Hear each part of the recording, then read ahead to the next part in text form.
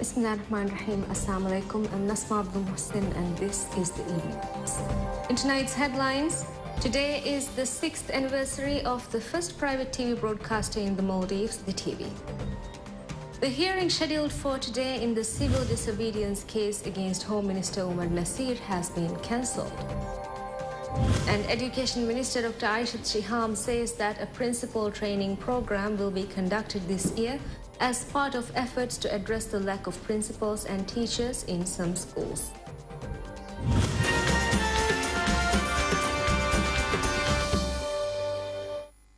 Today is the 6th anniversary of the first private TV broadcaster in the Maldives, DhiTV. While the country's first private TV station has completed 6 years of service, many viewers of DhiTV believe that the channel has garnered several achievements in the broadcasting field since its inauguration.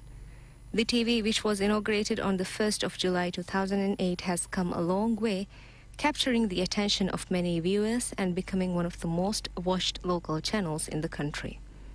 Many viewers note that DhiTV has launched several new programs with fresh and modern tastes and successfully changed the landscape of the local television industry. The channel has long been in the front line of bringing the latest news and events to the public eye, winning the love and confidence of many in the process. It won't be wrong to say that DhiTV has indeed revolutionized the Maldivian media community, while being the first channel to promote freedom of expression on a large scale, while retaining the principles and discipline expected from free media. Looking at the 6-year history of DhiTV, it is evident that the channel has stood unrivaled in innovation and production of various new programs in the field of broadcasting.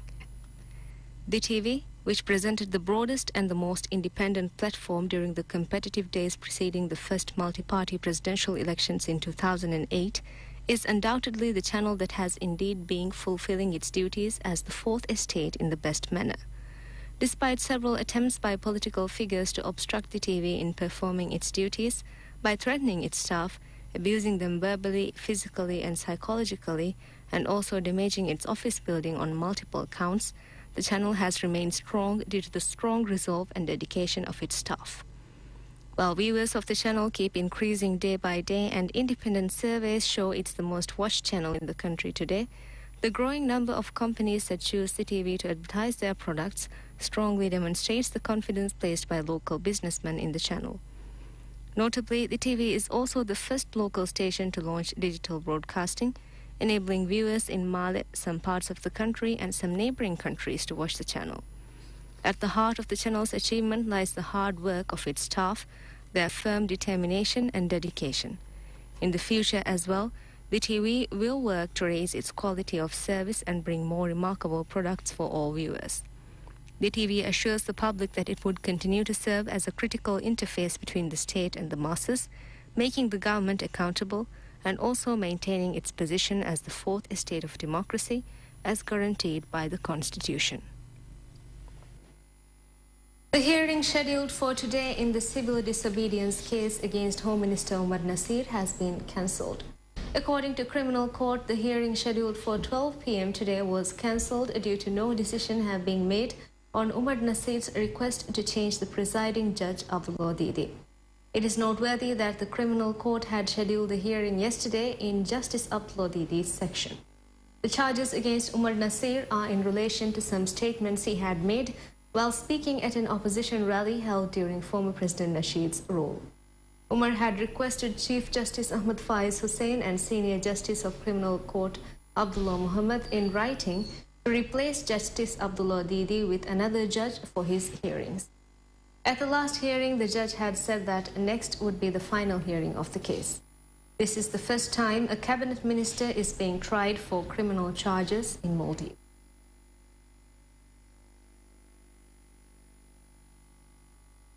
Education Minister Dr. Aishat Shiham says that a principal training program will be conducted this year as part of efforts to address the lack of principals and teachers in some schools.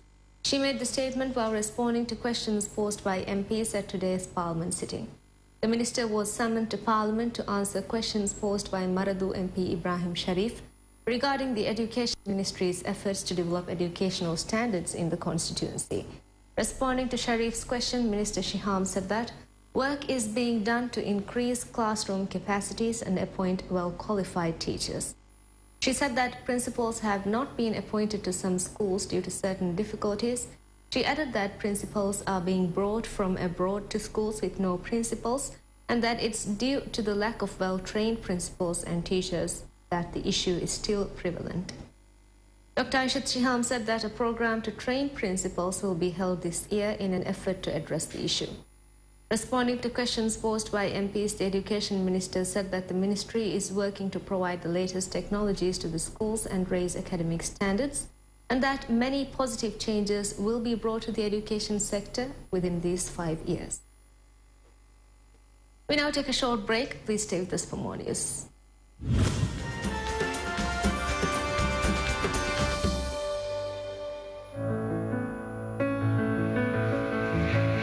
Maldivian Roda Mahavara Hasage Ailano the Rahmet Terinaiku India get Trivandramannoni Chennai Decol ticket MS Sate Kanua Dihanua dollar Ituru Maulumat Hodama Tinetine Faheng Hatareng Hataraka Gulalava Maldivian Fly made simple.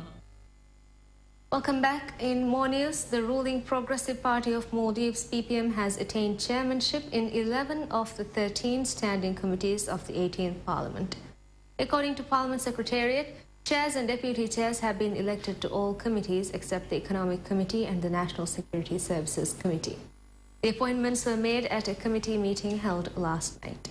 While chairs were elected to 11 committees and deputy chairs to 9 committees, coalition partner MDA was given deputy chair slots in 4 committees. While JP and Adalat Party were given deputy chair slots in 2 committees, opposition MDP was also given deputy chair slots in 2 committees. Parliament has rejected the emergency motion submitted by MDP expressing concern over the verdict by Judicial Service Commission on the disciplinary case of Supreme Court Justice Ali Hamid. The motion was submitted by MDP's Mafano North MP Imtiaz Fahmi. The motion was rejected unanimously by 44 MPs. Only 18 MPs voted in favour of the motion. The emergency motion submitted by MDP states that the court's declaration of the alleged pornographic video of Supreme Court Justice Ali Hamid as invalid has undermined public confidence in the country's judicial system. Noting that the verdict is a sharp blow to the judiciary, MP Imtiaz said that the case was concluded after eliminating all paperwork related to Ali Hamid's corruption charges and that all doors to the facts have been shut in this case. The National Awards Technical Committee has today opened nominations for National Award for Special Achievement. Speaking at a press conference held at the President's office this morning, President of the committee, Dr. Abdul Hussain Mohammed, said that the aim of the award, for which the deadline ends on 15 September, is to celebrate and recognize those who achieve high distinctions for the country and channel national productivity in the direction of the country's desires. The areas for this year's award include achieving the highest rank in an academic or skill training course, achieving the highest academic qualification in the Maldives National Qualifications Framework, achieving the highest rank in an international exhibition or competition, and achieving an outstanding accomplishment in the areas of fisheries or innovation. In addition, the committee will present awards in 4 areas pertaining to the outstanding performance of a skill or innovation to a standard recognized by the government. According to Dr. Abdul Mohsin, special attention was given to areas that are most relevant to the country now, and where women and youth can take part in making decisions with regard to outstanding performance of a skill or innovation to a standard recognized by the government. While the areas have been divided into 4 sub-areas, each sub-area will be regulated by the relevant government institution. The 4 sub-areas are the revival and maintenance of Dhivehi dialects, the production of Dhivehi dialectal proverb collections, production of drawings based on historical events in the field of visual arts, production of miniatures displaying the creativity and skill of ancestors in the field of reviving and maintaining Maldivian heritage and culture, and weaving and crafting mats in the field of reviving Maldivian craftsmanship.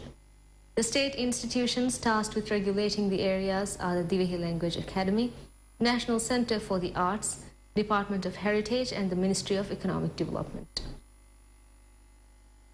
President Abdullah Yamin has appointed Yumna Ma'moon of Mafanu Enderimage as Deputy Education Minister. Yumna Ma'moon has been appointed to the post as head of the Department of Heritage. In addition to Yumna, the ministry has 7 deputy ministers and 2 state ministers. With that, we conclude tonight's evening news. Thank you for watching. Have a very good night.